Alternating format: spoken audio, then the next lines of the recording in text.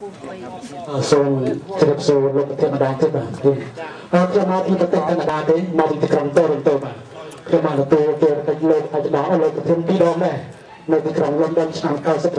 98ចំនួនសកម្មជនរបស់លោកមកពីទីក្រុងសិនប្រទេសលោកអត់ឲ្យរំចាំទេហើយនៅទីក្រុងតូរ៉ុនតូម្ដងទៀតខ្ញុំធ្វើពិធីកោ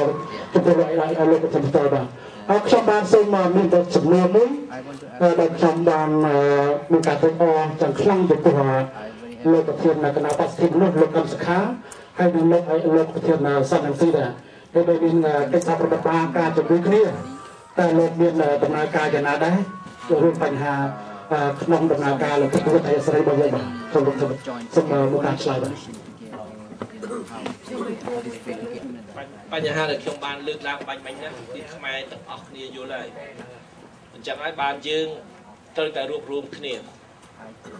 បើចង់ឈ្នះហើយយើងត្រូវឈ្នះរបបគ្រប់គ្រងប្រទេសសពថ្ងៃតតែកម្លាំងស្នេហាជាតិកម្លាំងដែលស្រឡាញ់យុត្តិធម៌កម្លាំងប្រជាធិបតេយ្យរួបរวมគ្នាហើយយើងបានសម្រេចថាមុនឆ្នាំ2012ពីព្រោះ2012មានការបោះឆ្នោតជាសកលបោះឆ្នោតថ្នាក់ឃុំទេប៉ុន្តែបើយើងបានស្លឹកឆ្នោតច្រើនថ្នាក់ឃុំវាជួយដល់ខ្លាំងសម្រាប់ការបោះឆ្នោតថ្នាក់ជាតិនៅឆ្នាំ2013អញ្ចឹងមុនឆ្នាំ2012ធ្វើត្រឹមឆ្នាំ2010ឆ្នាំក្រោយនេះយើងនឹងរៀបចំឲ្យគណៈបកទាំងអស់មិនមែនមានតែគណៈបកសិទ្ធិមនុស្សមួយទេគណៈបកសិទ្ធិមនុស្សជាមួយគណៈបកផ្សេងគណៈបកតូចខ្លះដែលមានចំហដូចយើងគឺរួមគ្នាចូលគ្នាធ្វើម៉េចដល់ថ្ងៃបោះឆ្នោតមកដល់គឺយើងមានបញ្ជីបេក្ខជនតែមួយតើតែមានបញ្ជីបេក្ខជនតែមួយបានយើងអាចធានាជ័យជំនះបានពេលនោះគឺមានកម្លាំងតែពីរកម្លាំងនយោបាយតែពីរតទល់គ្នាដូចនៅសហរដ្ឋអាមេរិក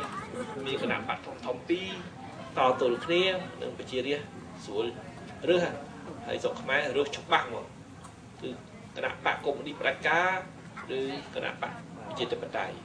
គណៈបកបម្រើយួនឬគណៈបកការពារខ្មែរមានគណៈបកតែពីរតទល់គ្នាហើយខ្ញុំជឿថាពេលនោះគឺអត់ឈ្នះកម្លាំងស្នេហាជាតិទេអញ្ចឹងគណៈបកដែលមានគោលចំហដោយគណៈបកសំរងស៊ីនឹងរួបរวมគ្នាឲ្យមានបញ្ជីបេក្ខជនតែមួយមុនការបោះឆ្នោតឆ្នាំ2012 2013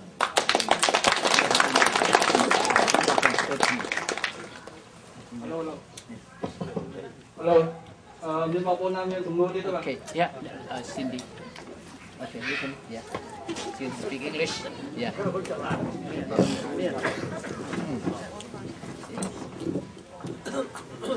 This is a little bit of curiosity coming from me, an American. I'd like to know what impassioned you or finally made you realize that you could and wanted to stand to represent other people as a whole. Was there a particular incident that finally made you able to come forward and stand up to represent others?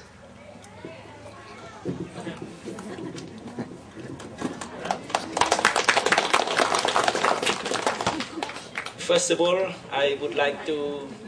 thank our American friends for being with us tonight. By being with us tonight, you show your interest and your compassion for Cambodia. So I would like to say that I am very grateful for you being tonight with us, and I hope that you will continue to follow the situation of Cambodia and help us so that we Cambodians can be the master of our destiny as a nation. Your question is very broad. It's kind of what is the call, what makes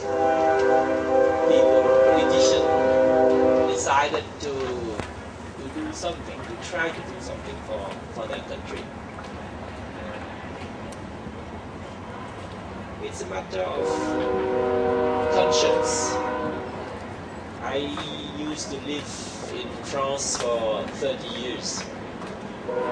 and I had a comfortable life. I didn't need to go back to Cambodia to do anything else. But I think that the more privileges you have, the more responsibility you have also towards those who are less privileged than you. When the United Nations decided in 1991-1992 to organize the first ever democratic elections in Cambodia, it was the largest peacekeeping operation that the United Nations had ever conducted. So I realized that this was the opportunity for me, and there were many Cambodians in the same situation as me, that this was the opportunity to try to do something for my native country. And we did succeed. I joined the main forces against the ruling party, the former communist, the former Khmer Rouge. So I joined the political party called Phun Simpek at that time, and we won. We won. I became a member of parliament, elected representative of the people. I was the first Minister of Finance in the first coalition government in the post-communist era. But unfortunately, the winning party started to lose their original ideals. They became corrupted. They associated themselves with the former communists, and they became as corrupt, even more corrupt than the Hun Sen's party, the current prime minister. And they disappointed the people who had placed hope on them. Because I protest. I told my colleagues at that time that we are on the wrong path. We should remain faithful, stick to our principles. Then I was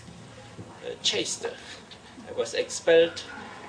from my party, expelled from the government, expelled from the parliament. But I decided to remain faithful, to continue to uphold the principles that have always guided me. And the party that I founded now is the country's second largest party and has become the alternative to the ruling party. I think it's a matter of commitment. If you have principles, if you are committed to a cause that you believe is just, then you will have many people who will support you, and eventually the truth will prevail, and with the truth, democracy and justice will prevail. This is what I believe in. Thank you.